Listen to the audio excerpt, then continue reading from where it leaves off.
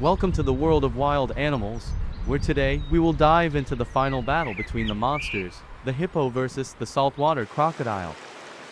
Here's some information about each of them. First, the hippopotamus. It is an amazing aquatic animal. Here are some detailed facts about it. The hippo is characterized by its massive, flat body, and its large, curved head with a wide mouth. It also has large ears and eyes, and a short tail. The hippopotamus is considered an aquatic animal par excellence, as it lives in shallow rivers and lakes, and is distinguished by its great ability to swim and dive.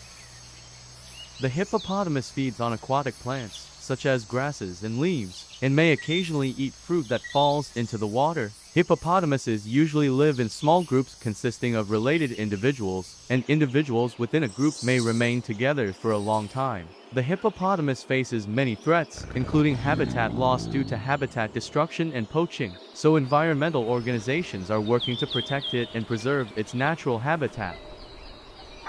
Secondly, the saltwater crocodile, also known as the marine crocodile. It is a stunning aquatic animal that lives in salt water and has several distinct characteristics, including, it is distinguished by its long and pointed body, and its dark color, which helps it blend in with its aquatic environment. It has powerful jaws equipped with sharp teeth, making it an effective killer while hunting. It has a noticeable nose and eyes high on its head, which help it spot and pursue prey.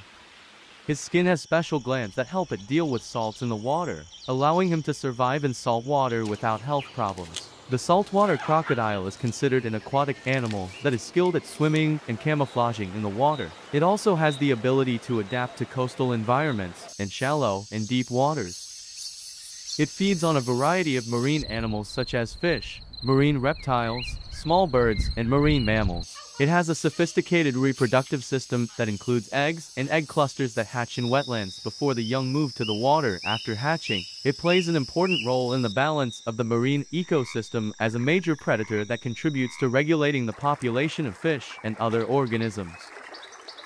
These are some of the main characteristics of the saltwater crocodile, an impressive creature that holds many secrets and mysteries in the world of seas and oceans. The hippopotamus may be heavier on land, but the saltwater crocodile is longer and more agile in the water, giving it an advantage in speed and maneuverability. The saltwater crocodile is a stealthy hunter, using its powerful jaws and sharp teeth to ambush prey, while the hippopotamus relies on its large size and aggressiveness to intimidate potential threats.